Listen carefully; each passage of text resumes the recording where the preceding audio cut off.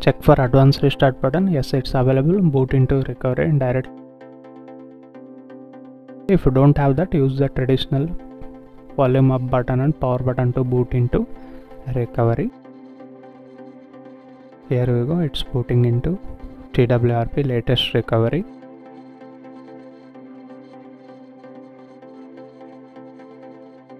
As you can see, 3.6.0 11.2 Surya. This is the latest TWRP available for Poco X. Go to wipe and select advanced wipe and select Dalvik cache and data and swipe here to wipe it. Go to home section and second install and select storage wherever you downloaded the files and select the firmware first and select 12.5.5.0 latest available global firmware for Poco X. Flash that. Later again go to home section, select install and select the ROM zip file. Here in this video I am showing PixelExtended Surya 4.2. You can see here with Android version 12 and February security patch and build date is 11th March. It takes a little bit of time to flash the ROM. Wait until it gets flashed. After flashing the ROM, go to home section again and select wipe and select format data and type here YES and press this tick button. Done, formatting done. Go to home section and again select the reboot and select the system. It's booted into PixelExtended. It takes a little bit of time to first boot. Wait until it gets booted, and in this video I am going to explain about bootcamp, Sanook bootcamp, gameplay and TDM, and total the bugs, features, whether the Google Photos unlimited storage available or IFS unlock is available or not. Everything will be explained in deep. Stay tuned till the end of the video and it's booted into PixelExtended. Let's begin this video.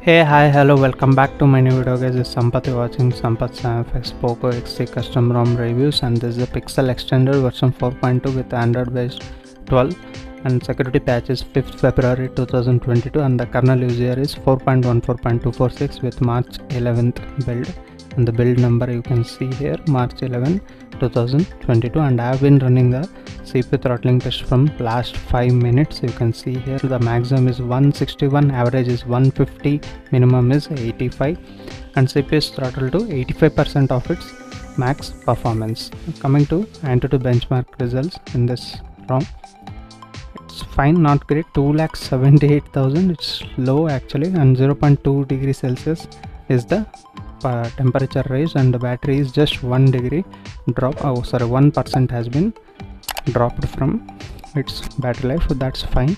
And camera application, you get this kind of camera application. Don't use that, use the Gcam. I mean Arno build Gcam, even wide angle and even the wide video mode, 4K 30 fps, everything is supported in this ROM. It's supported in this camera application. Use this, or if you want you can use any other Gcam ports available for Poco XC, but there is no ANX camera built available as of now for Poco XC in Android 12 ROMs. That's when it gets going to fixed, I don't know. And coming to Geekbench scores in this ROM, you get very less. As you can see, single score is 379 and multi score is 1173, and kernel used here is Linux 4.14.246 kernel has been used. And if you are first time to this channel, hit that subscribe button down below guys. It's in red color, make it black. And many people watching my videos but not subscribing to channel, it's failed, so you need to manually pause the safety net. This is an unofficial build PixelExtended.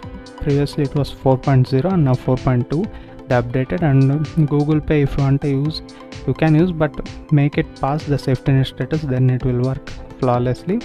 Just a file required to flash in the Magics, or you can directly flash it in the recovery, then you can use the payment applications, and WhatsApp is also going to work.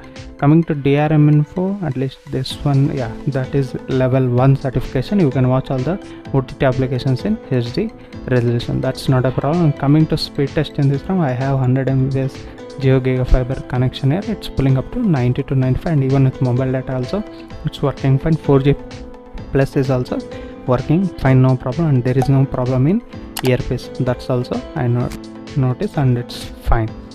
Coming into settings, you get here apps, default apps you can choose from here, and there is a game settings, I mean the game mode.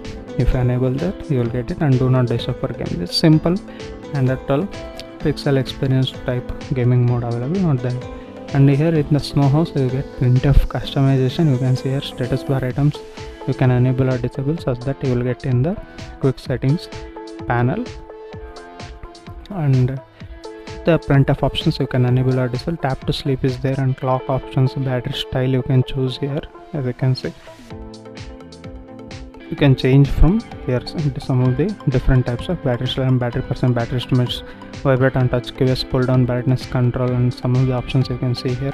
Into the status bar there are plenty. Into lock screen you get double tap to lock on screen, that's there. Show media art is there, and media art blur level also you can adjust from here. Force small clock, lock screen charging information, and navigation bar gesture customization. As you can see, it's plenty are given, but there is no option to increase the gesture bar length and even the radius. That's how it is. And vibrate and connect, call waiting, disconnect you can enable or disable from here.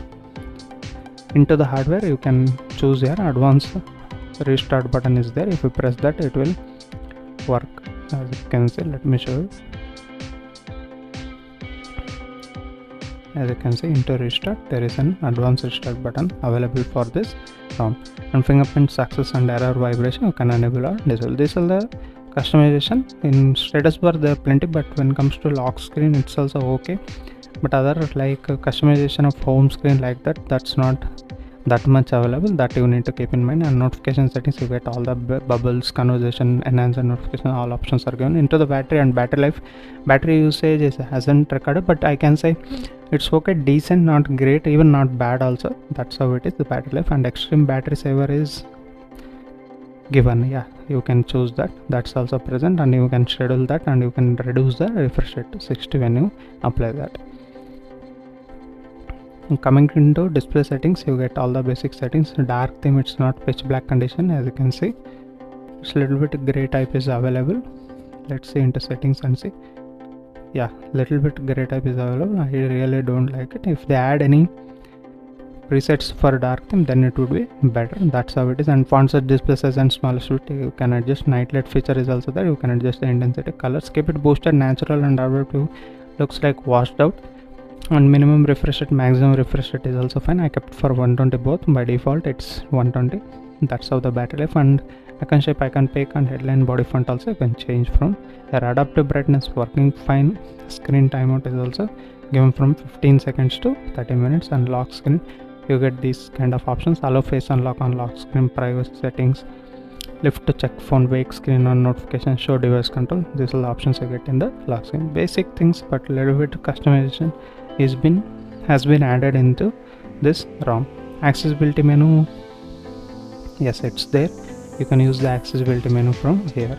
As you can see, it's an handy feature to have in Android 12. Without using the buttons you can toggle the volume, and even without sliding the quick settings panel you can toggle the battery and all.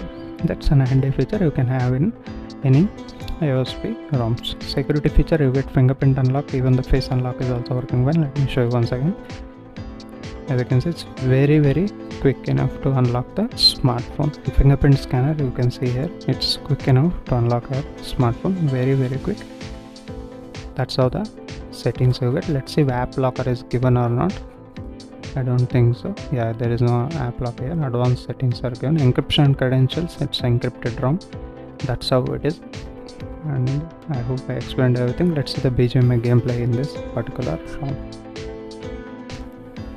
And into graphics settings you get just normal, smoothness, ultra, and HD and I. There are no extreme unlocking has been done in this particular ROM. That's how it is. If you want you can use the GQFX tool to unlock the higher FPS count, or even file config transfer method also you can do. That's not a big problem. Let's see how is the performance in this particular ROM. I kept to boot, I mean Sanok. Later I will be showing the TDM also.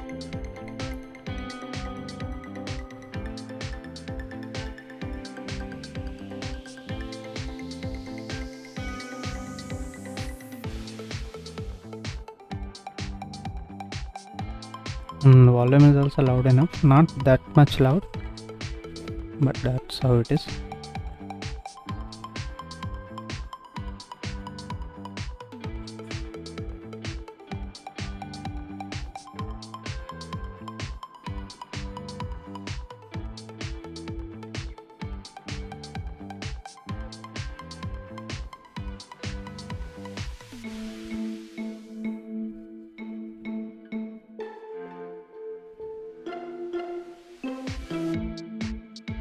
As of now it's fine, not lagging. Let's see when I reach ground. Let's see.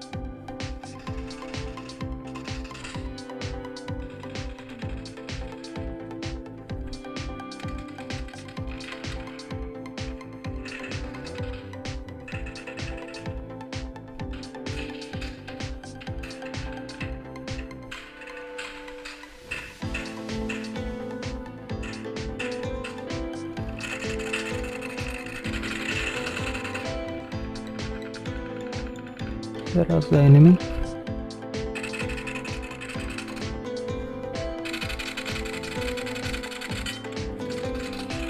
Okay, I got it.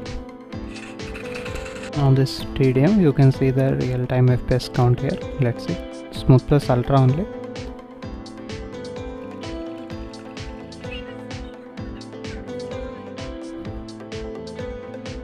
It's fine, no lag whatsoever, but some of the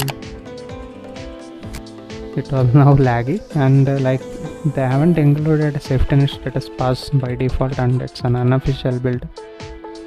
Battery life is also not that great. If they improve that, then people can try it out as a daily driver. As of now there are plenty of options as of already.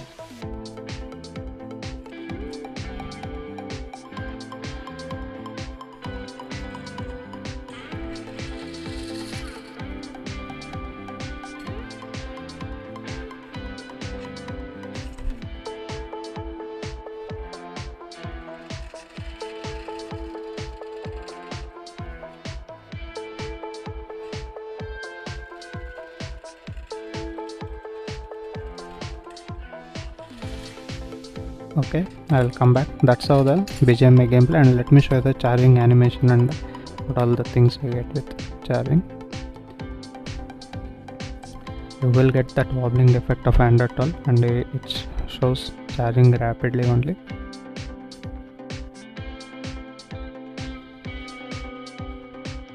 That's how it is, the charging animation. And battery life is also going to be fine enough, not great. Widgets are available, all the Android 12 basic things are working fine into wallpapers and style. Let's see. Yeah, there are pre-installed Android 12 wallpapers. That's fine, working fine, no problem regarding that. That's all guys in this video. Thank you for watching this video. We'll meet you with another interesting video. Until that, keep smiling. Bye bye for now.